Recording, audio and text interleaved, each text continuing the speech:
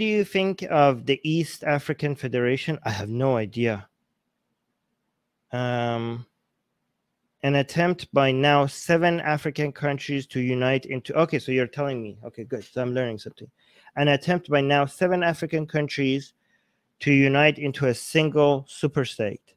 I am saying now because the Democratic Republic of the Congo recently just joined... oh, yeah, I heard about this one, I think, a while ago. Signed the treaty and became part of the this project. Okay, so I saw in a video on YouTube that there was an attempt by, you know, the DRC to be part of this bigger group and eventually become a country. I just didn't remember much of it because I just watched a short explanation of that a while ago. Do you think this will succeed? And if so, what does this mean for Africa and the world? I don't know enough about the details to be able to come up with an answer about this. The other 6 countries, by the way, are Kenya, Tanzania, Rwanda, Burundi, Uganda, and South Sudan. That sounds pretty amazing. Like, okay, so even if given that I don't know about the details, okay, the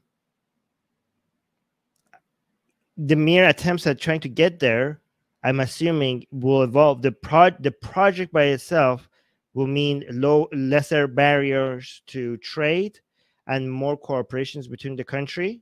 So even if it fails, the fact that the attempt is there, even if you don't meet the goal, I think the process of trying to get there will encourage a lot more cooperation and businesses and flow of migration and trade without barriers between the countries.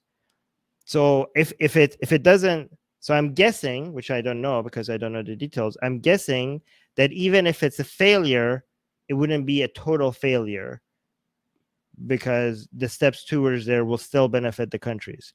But if anything, that if we can we can tell that lower barriers. So when I say that the current borders of countries need to be respected and not challenged, by challenge I don't mean, I don't consider the challenge where countries get to eat with each other and they all agree with each other that we could remove this border and become a country. Okay, like if all sides of all countries, you know, negotiate with each other and they all agree to change borders together, that's not a challenge. That's just an agreement, and that's not against international law. They will all file within UN that now these are the new borders, and within the legal framework we will have new borders, right?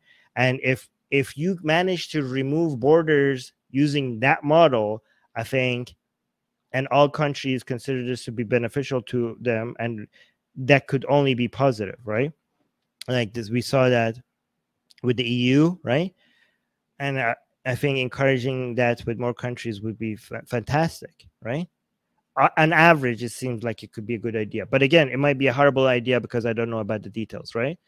But less borders, as long as it's completely voluntarily by all sides, is usually a great thing. Hey guys, if you're a fan of Blasphemy and Sexy Callie, you know, like me, then you need to be sure to subscribe to our newsletter, link in the description below. Because if you subscribe, we will send you a free copy of our Blasphemous Art ebook. And let me tell you, it is the tastiest blasphemy that you can find anywhere available today. And we're so generous with our blasphemy that we continue to send you more blasphemy every week. So make sure to subscribe, link in the description below.